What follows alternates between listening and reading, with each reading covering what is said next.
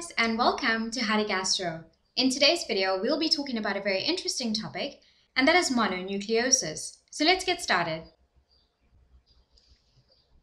So what is mononucleosis? Mononucleosis is an infectious illness that is usually caused by the Epstein-Barr virus, which is also commonly known as EBV.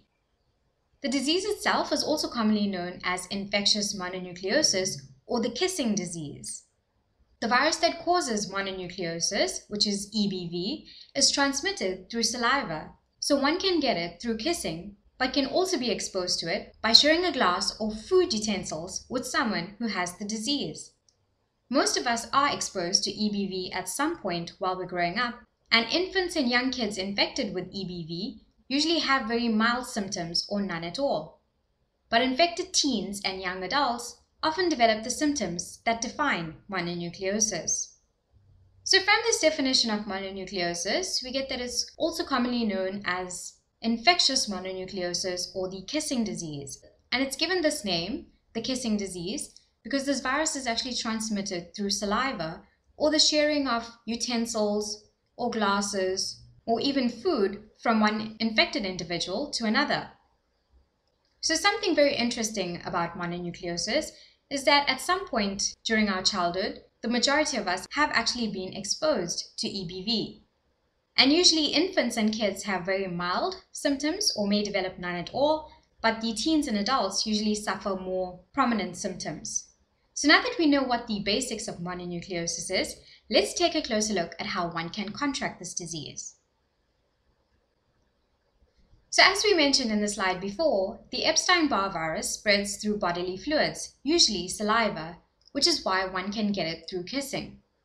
One may also contract the disease if they share food, drinks, or silverware with a person who has it, or rarely if an infected person coughs or sneezes near you, because there is a small bit of saliva that's actually released during that sneeze or that cough. So if someone who has mononucleosis uses an object like a fork or a spoon, the virus is probably still contagious as long as the object is still moist. So as long as there is moisture, which means saliva, on that utensil, the disease will be transmissible. The Epstein-Barr virus can also be spread through blood and semen, and it is unusual, but one may get mononucleosis from medical procedures such as blood transfusions and organ transplants, or through sexual contact. So the main bodily fluid that actually spreads the disease is saliva, but in some very few cases, the disease was actually determined to be caused by an individual coming into contact with either blood or semen samples from an infected individual. So moving on, let's explore some signs and symptoms of mononucleosis.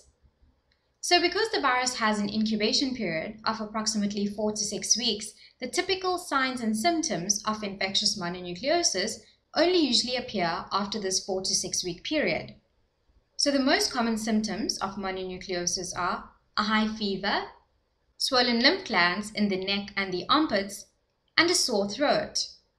Other signs and symptoms may include a headache, fatigue, muscle weakness, a rash, which usually consists of flat pink or purple spots on the skin or in the mouth, swollen tonsils, night sweats, and a swollen liver or spleen or both. So the main signs and symptoms of this disease will be that high fever, the swollen lymph nodes, especially in the neck and armpit area, and that sore throat.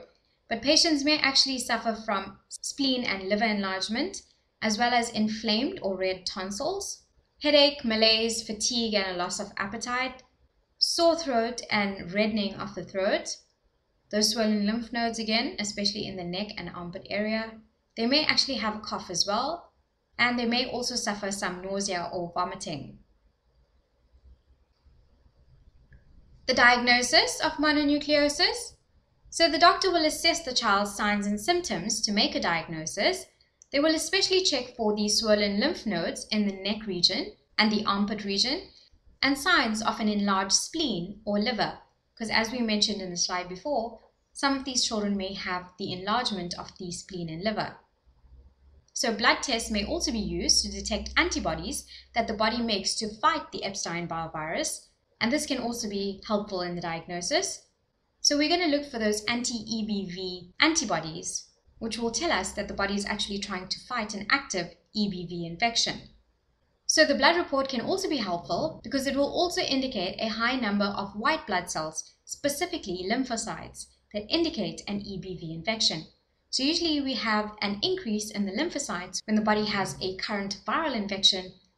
So in addition to detecting the antibodies against EBV, we can also look for an increase in the lymphocyte levels.